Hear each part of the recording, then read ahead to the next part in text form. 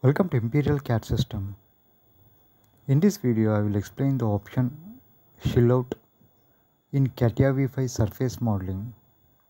This command you can see in wireframe toolbar, and this option is only available in new release like R28 or 29 like that. In our older release you won't see this option. Only these three options will be seen in projection toolbar. In new release you can see here Shill Out option. Let me check what does it do.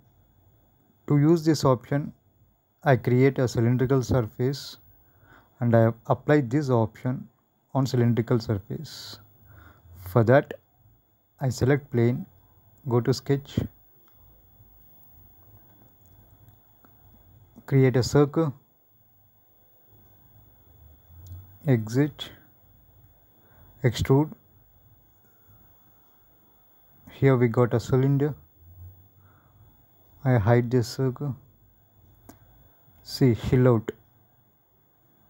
Reflect line. If you apply reflect line, see the difference between reflect line and Shill Out for that cylinder.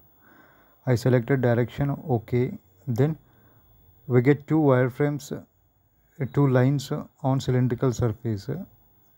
Whereas when we select Shill Out option, last option, to the same cylinder, right click, I give same direction, X direction. Let me see the output. See here, this is a Shill Out output when it is applied on the cylindrical surface. I delete this reflect line. Now you can see only the Shill Out option output. See here, you can give any two directions. See here, total half of that cylinder we got a wireframe. Like this we need to use this option. Thank you for watching this video. For more videos, share and subscribe Imperial CAD system.